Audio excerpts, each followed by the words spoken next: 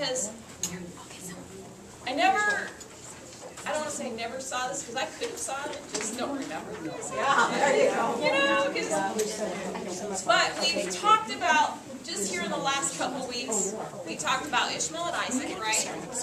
And how Ishmael represents the flesh. And when, you know, you go into Galatians and it talks about the bondage that is correlated with. And Isaac, he's the son of promise, and you know, that's freedom, and it represents the spirit. And that was a couple chapters ago. And then last week we talked about Hagar, right? And Egypt is a picture of the world, is a type in Scripture. So when it talks about Egypt, we can correlate that with the world. So that also being of the flesh. And so here now we're still moving on, and now we're talking about circumcision. And really, we all know, I mean, I would assume we're all adults here. Yeah, we're women, but I have 3 boys, so I know what circumcision is. But it's about flesh. And so it's interesting how really this theme keeps going throughout. I mean, we can even look back at Cain and Abel and go, to me, I look at it now and I go, it really wasn't about what their sacrifices were. It was really about either a heart of flesh or a heart of spirit. And I think we're going to continue seeing that. You know, even when we get into Joseph, when we get into more as Isaac is an adult, Jacob and Esau, we're going to continue to see this theme, right? And the reality is it goes clear, it's all throughout. How can we have a line of redemption if we don't have a need for redemption? And that's really what this is. So, I want you to put on different glasses today, and actually from here on out, as we study the book of Genesis, and really in your everyday living, is we really need to start with this picture of everything in our life is either flesh versus spirit. That's really what it comes down to. I look at my own personal life and I go, yeah, that's flesh. I'd like to think that's spirit. You know what I mean? And I can see this constant battle and this constant war. And that, ladies, is really what it's all about. So when we go on into chapter 17, if we just take chapter 17, we're going to see that this thing of circumcision and really what it means and what it was meant to be.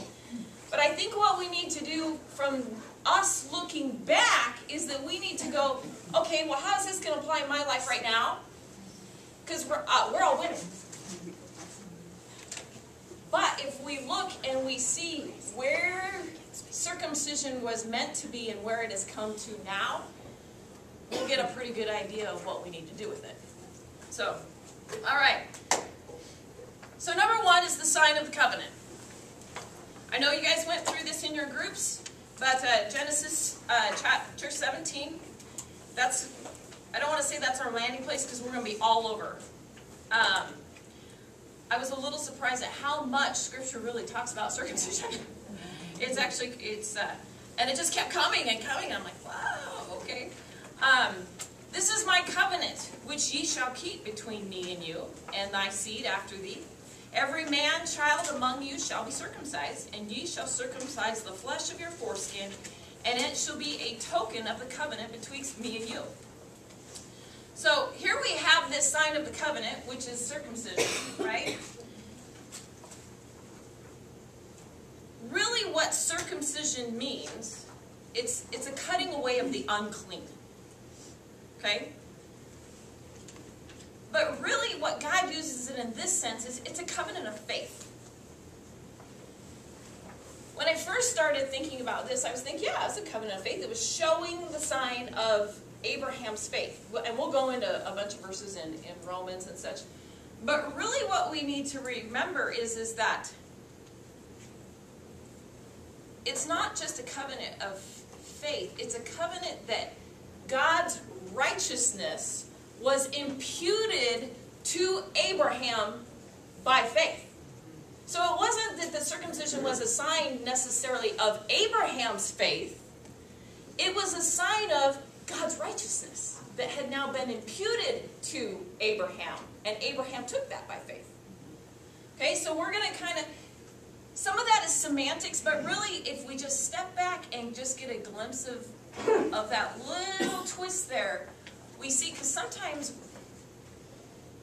we do things because we think it's of us, when really it's not of us. And that's what has happened with circumcision. It's become an act of the will versus what the sign was, what it was supposed to be, what it was intended for. All right, so I don't have mine, or mine has no blanks. So if I miss a blank, sorry. So let's move on. So the covenant of faith was really a physical reminder of what had already taken place. So let's turn our Bibles to Romans chapter 4. And we might, I'll try not to move too quickly, but we've got a lot of verses that I want to read.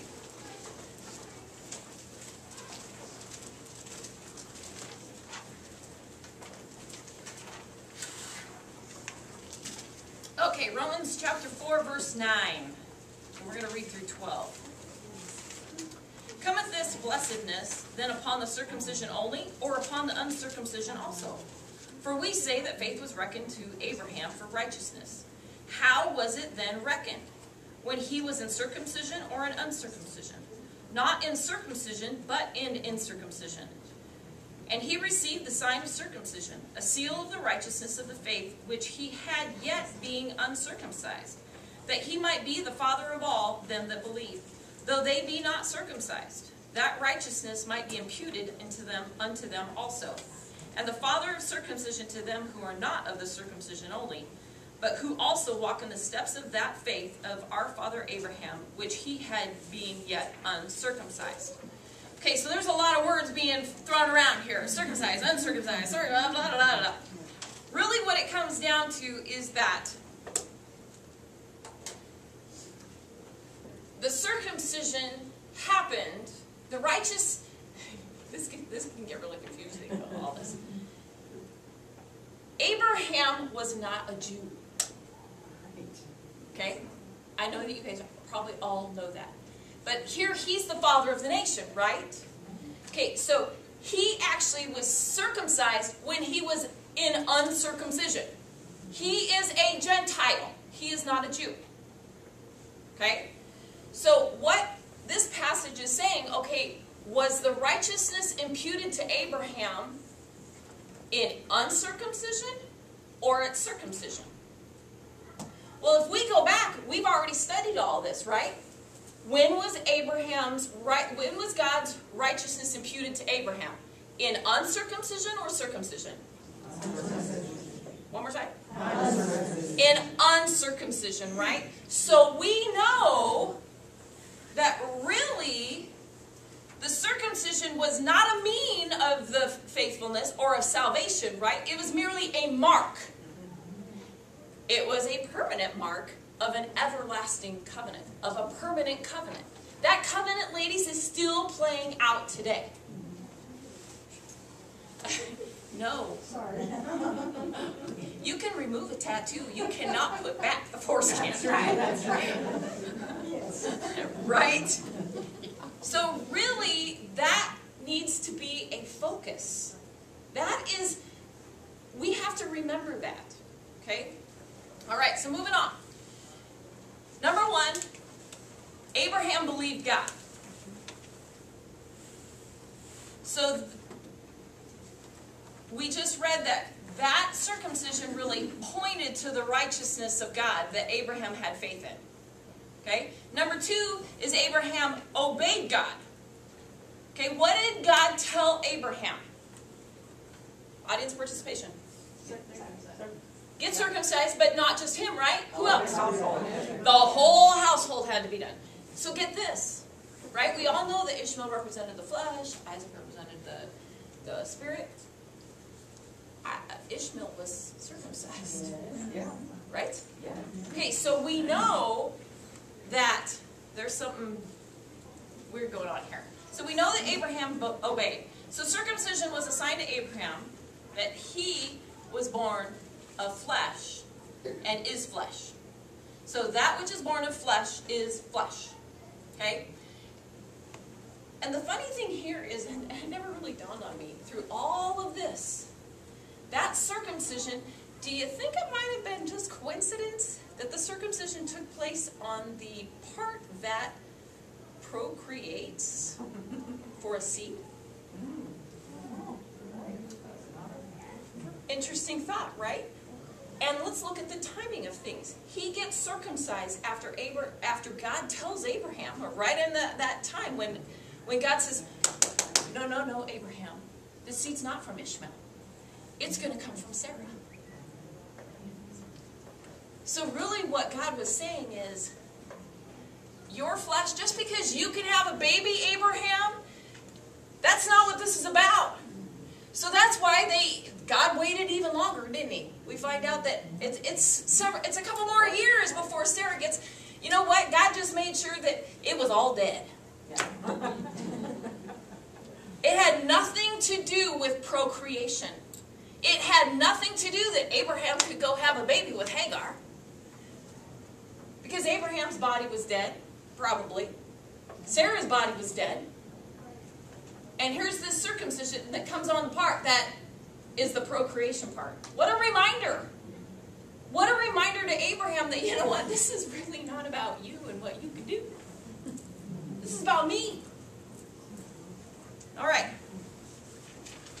I find it just amazing that God really, he waited until the flesh was incapable of providing the seed. What a picture. All right, so then so we have this covenant of circumcision, okay? We're going to move on.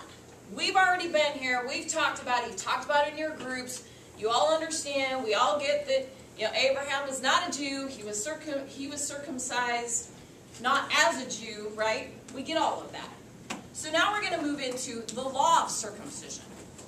Because really what came down now is, number one is, it became a requirement of the law. Okay, you go into Leviticus and it says, God tells Moses, all the baby boys on the 8th day have to be circumcised. So now, it's not just, it still is a sign of the covenant that God had made with Abraham, but now it's moved a little bit differently. Now it's a mark of God's chosen people. All the baby boys, day 8. Well, being Jews, they come up with, now it has become a requirement of being a part of God's chosen people, right? But now, as it moves through history, it becomes a requirement of salvation. Let's turn to Acts, chapter 15.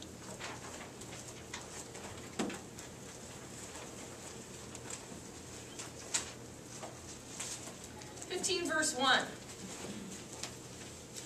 And certain men which came down from Judea taught the brethren and said, except ye be circumcised after the manner of Moses, you cannot be saved.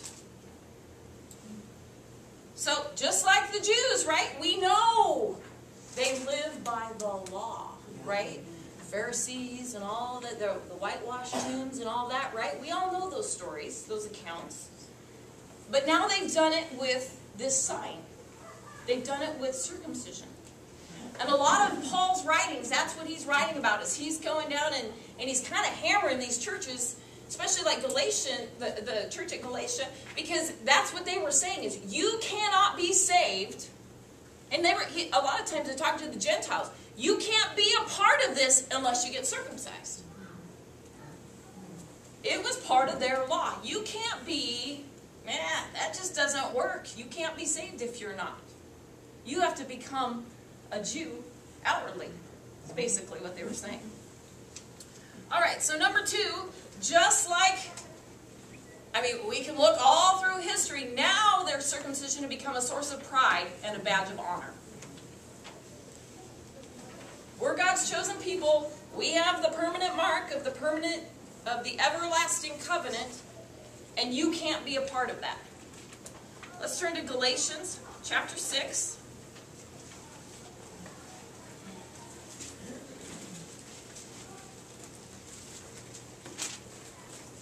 Verse 12 and 13. And again, this is Paul, and he's kind of throwing it out there at these guys. As many as desire to make a fair show of the flesh, in the flesh, they constrain you to be circumcised. So what he's saying is, okay, you know, you're all worried about the flesh here, and these people, the Jews are wanting you. They're making it a rule that you have to be circumcised. Only lest they should suffer persecution for the cross of Christ. For neither they themselves who are circumcised keep the law, but desire to have you circumcised, that they may glory in your flesh. So really, this circumcision thing all became it was all a show. It was all about the flesh. He says, you know, you require circumcision by the law, but you don't even keep the law. But yet you want these Gentiles who are coming in, you want them to get circumcised so you can glory in that, in their flesh. That's all it was about. And what are you doing? Huh? My son is back there taking pictures. Sorry, that was like a total distraction. So here, what they thought now is, here is this sign, and this sign brought favor from God. We have favor. We're God's chosen people. We got the sign. Here we are. And what we need to realize, and this is actually, let's turn to Romans chapter 2 first. Let's read the verse first. It just, you know, when you put the verse first in the outline, it just doesn't look as pretty. I think that was flesh. All right, Romans 2, 17 through 25. Behold, thou art called a Jew, and resteth in the law, and makest thy boast of God, and knowest his will, and approvest the things that are more excellent, being instructed out of the law, and art confident that thou thyself art a guide of the blind, a light of them which are in the darkness, an instructor of the foolish, a teacher of babes, which has the form of knowledge and the truth of the law. So what Paul's saying is, you've got all of these things. And these are positive things, right? He tells them that they know his will, they approve of the things that are most excellent, more excellent. They're instructing out of the law. They're a light to them in the darkness, an instructor of the foolish. So they're doing all the right things. And he says in 21, thou therefore which teachest another, teachest thou not thyself? Thou that preachest a man should not steal, dost thou steal? Thou that sayest a man should not commit adultery, dost thou commit adultery? Thou that abhorrest idols, dost thou commit sacrilege? Thou that makest thy boast of the law, through breaking the law, dishonoreth God.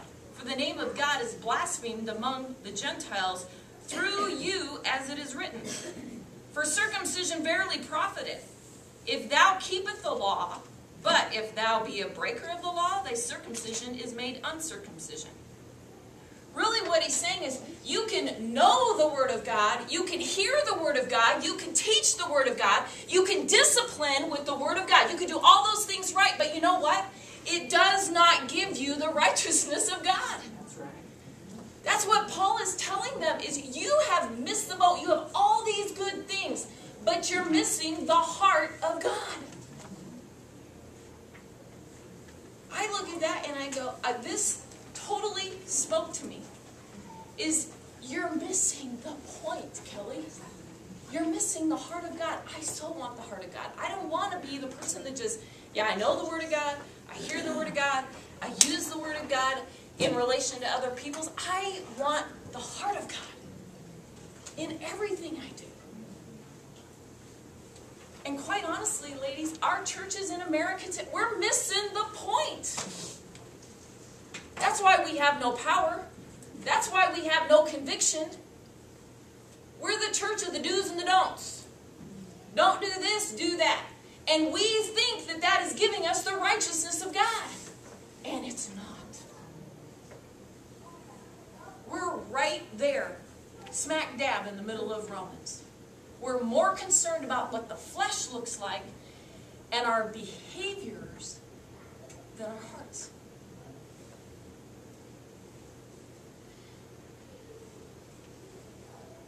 So here they had the outward mark. I just have to remember what we have read and haven't read. Have we been in Romans 2 yet? Yep. We just stopped at 25. So I'm gonna continue reading. Therefore, if the uncircumcision keeps the righteousness of the law, shall not his uncircumcision be counted for circumcision? And shall not uncircumcision, which is by nature, if it fulfill the law, judge thee, who by the letter and circumcision dost thou transgress the law? For he is not a Jew, which is one outwardly. Neither is that circumcision, which is outward in the flesh. Right there, ladies. And Paul is just hammering him. Being a Jew and being God's chosen people has nothing to do with your outside look. It has nothing to do with that you've cut the foreskin off. It has nothing to do with this flesh. And you missed it.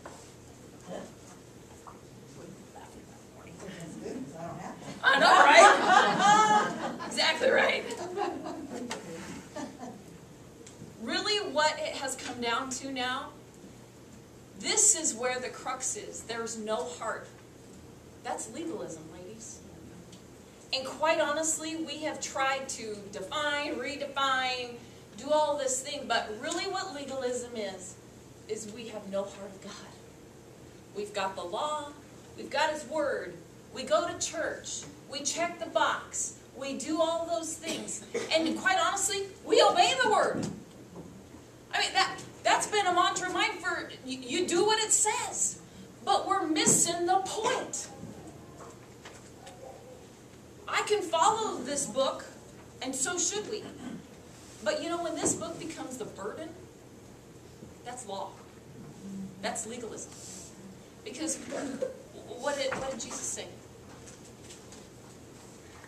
My yoke is easy and my burden is light. That means it's Him in us that's going to produce the obedience.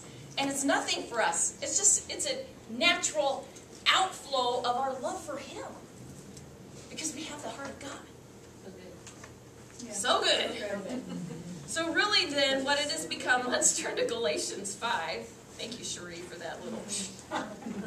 It's interesting, Kelly, that he even tells them when he tells them that you are sons of your father, the devil, and they go, we're sons of Abraham.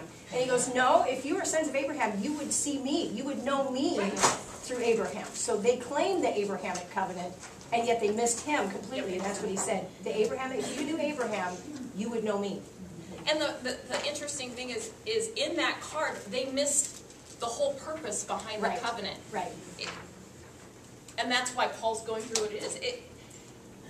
If we could just get out like that minute light bulb that just went ching ching and you go, whoa, and then it goes away, that's all I'm looking for today, ladies, because really, we live here. I live here. And I know that if I could just look at the things that go on in my life, and this is what's kind of spurring all this, is I'm tired of living by the law. I'm tired of bondage.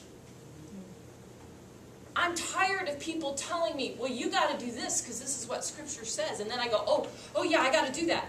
Oh, yeah, I want to obey Scripture. Please, if you hear that I don't want to obey, that you're missing the point. My point is I want to do it out of heart of love, not out of heart of the law. Because the law killeth. The law is for the lawless, is what it says in Timothy. All right. And really, what the heart, with no heart and legalism, the funny thing is we have no heart of God, but yeah, what does it produce in us? It produces this puffing up and this self-righteousness and this pride and it's hypocrisy, exactly. And so it's interesting that really what it does is it brings the focus. We don't have a heart of God, but we have a heart for ourselves. Because we think we're doing it. We think we're right. We think we're right with God. And that's why Jesus could tell the Pharisees and the religious leaders, you're whitewashed tombs. And just like Aunt Linda said, is you say you know Abraham, but yet if you knew him, you'd know me. All right, Galatians 5, 1 through 5.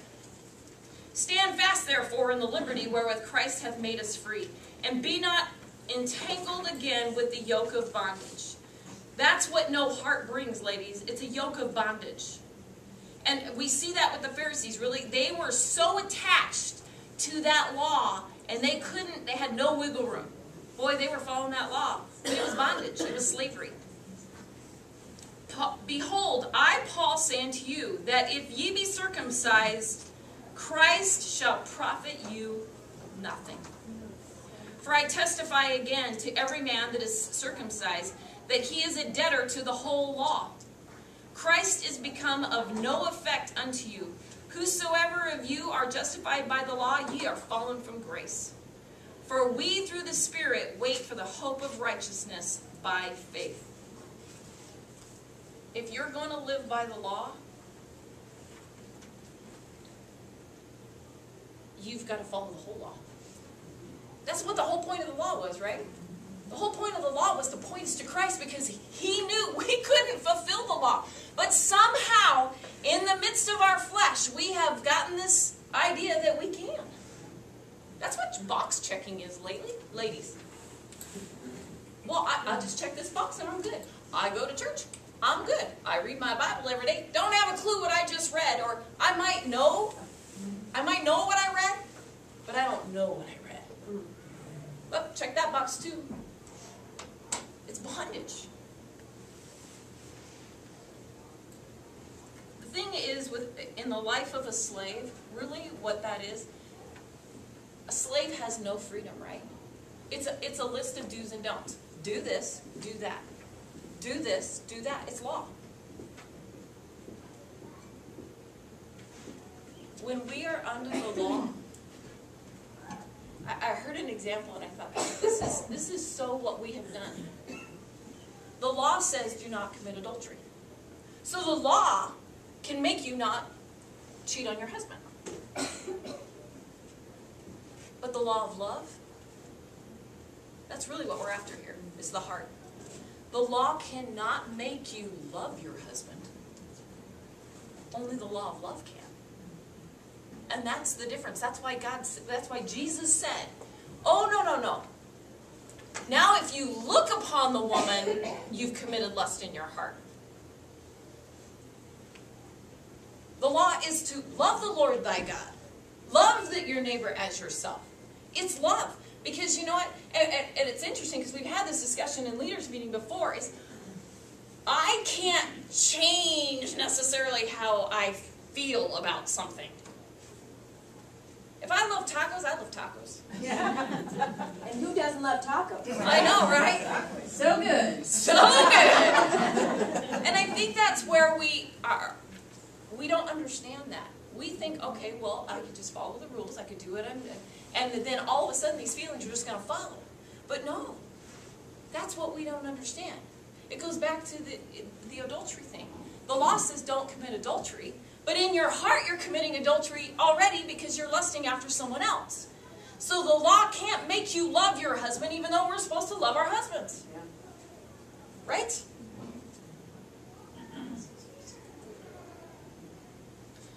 Which brings us to number 3.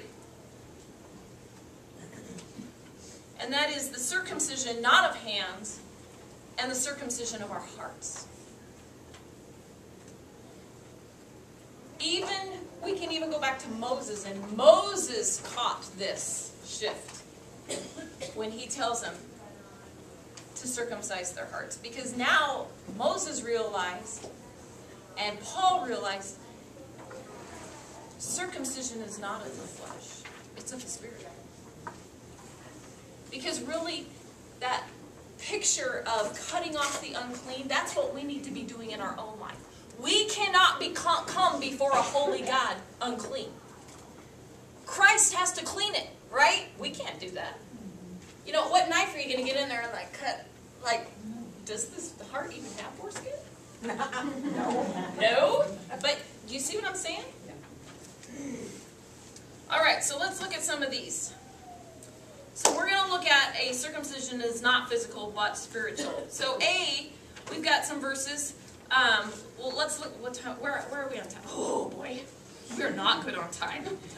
So I'm going to trust that you're going to go back and look at these verses. So there's one in Deuteronomy. There's also one in Jeremiah, and there's also one in Acts, where they were circumcised physically, but their hearts were covered in flesh, is what he talks about. One of them is Moses telling them, you need to circumcise your hearts.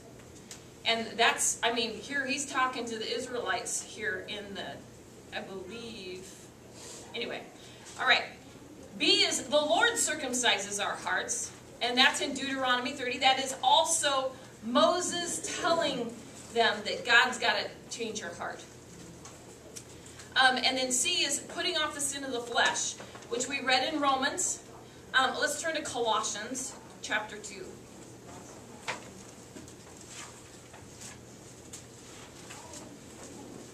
Colossians is right after Philippians. Colossians 2, verse 10 through 13. And ye are complete in him, which is the head of all principality and power, in whom also ye are circumcised with the circumcision made without hands, in putting off the body of the sins of the flesh by the circumcision of Christ, buried with him in baptism, wherein also ye are risen with him through the faith of the operation of God, who hath raised him from the dead. And I'm going to flip over to Romans, because I don't think we actually read both of those verses. For he is not a Jew, which is one outwardly, neither is that circumcision which is outward in the flesh. But he is a Jew which is one inwardly, and circumcision is that of the heart, in the spirit, and not in the letter, whose praise is not of men, but of God. Which moves us to D, which is really the thrust of all of this, is if you look in Ezekiel, and let's read it. We just got to read it. Isaiah, Jeremiah, Ezekiel 36, 26 through 27. And I know you guys have heard this.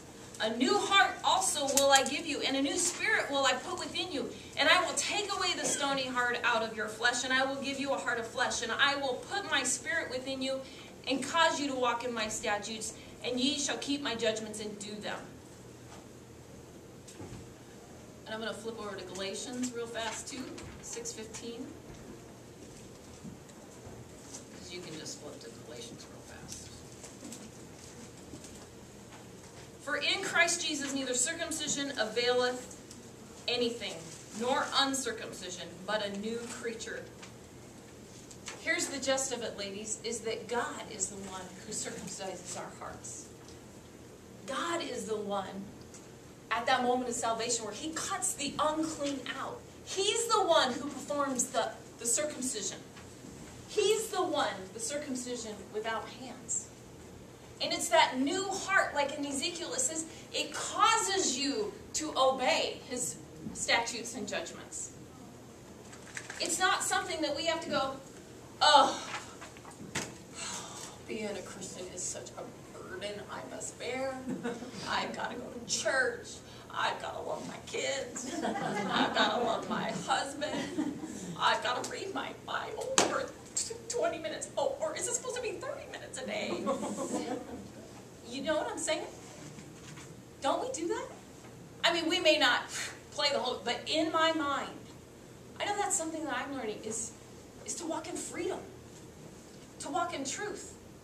Because if I have a new heart, my heart is naturally going to gravitate, I shouldn't say naturally, it is going to miraculously gravitate to God and to his word and to his ways. Because we know my natural heart is wicked Desperately deceitful and desperately wicked above all things. Right? But my heart of God, my heart for God, should be the natural outflow of the Spirit. That's why he says, walk in the Spirit. Don't mess with the flesh. Walk in the Spirit. It's now universal as well as, instead of just It being is. male-oriented now. Yeah. Because women have hearts. Right? And that's why he says, you'll know them by your love. He's not going to say, you know what, Joanna, they're going to know you because you go to church every Sunday. And not only morning service, but you also go to evening service and Wednesday night service too. You got it. You know, he doesn't say, Cherie, you didn't read your Bible today, so your neighbor's not going to know you're a Christian. Yeah. But that's what we do. Everything we should do should be motivated by our love for him. And ladies, if we don't have that love for him, then we need to stop and go, something's not firing. Something's amiss. Jesus gave us a new birth. And he filled us with the Holy Spirit. And it's that Holy Spirit within us that we should be walking with. That's why he gave him to us. So that we can have his heart. All right, let's turn to Romans. I'm going to wrap this up, hopefully rather quickly. Romans chapter 4. 1 through 11. What shall we say then that Abraham our father, as pertaining to the flesh, hath found? For if Abraham were justified by works, he hath whereof to glory, but not before God. For what saith the Scripture? Abraham believed God, and it was counted unto him for righteousness. Now to him that worketh is the reward not reckoned of grace, but of debt. But to him that worketh not, but believeth on him that justifieth the ungodly, his faith is counted for righteousness. Even as David also describeth the blessedness of the man unto whom God imputeth righteousness without works, saying, Blessed are they whose iniquities are forgiven and whose sins are covered. Blessed is the man to whom the Lord will not impute sin. Cometh this blessedness then upon the circumcision only, or upon the uncircumcision also? For we say that faith was reckoned to Abraham for righteousness. How was it then reckoned? When he was in circumcision or in uncircumcision? Not in circumcision, but in uncircumcision. And he received the sign of circumcision, a seal of the righteousness of the faith which he had yet being uncircumcised, that he might be the father of all them that believe, though they be not circumcised, that righteousness might be imputed unto them also. And he goes on. We need to remember, ladies, that this blessedness, it's imputed. His righteousness is imputed to us, and it's without works of any kind. I know you all know that. I know that most of us can probably say Ephesians 2, 8, and 9 by memory, that it's not of works that no man should boast. But ladies, it's time that we start acting like that, and that we walk like that. Sometimes we get complacent, we get lazy, we just fall back onto our daily habits and our disciplines instead of jumping in with both feet to serve the Lord and to love the Lord and to walk in the Spirit and to walk in freedom and truth. Abraham was not blessed because he was circumcised. He was blessed. He was circumcised because he was blessed. Which is the same. We do not get blessed because of our works. We have works because we were blessed. Let's pray. Heavenly Father, we just thank you for who you are, Lord. I pray that you will open our eyes to your truth. You will open our eyes to where we have followed the law. Lord, I know in my own life I do this very thing, Lord. Bring it to our attention. Tug on our hearts. Prick our hearts.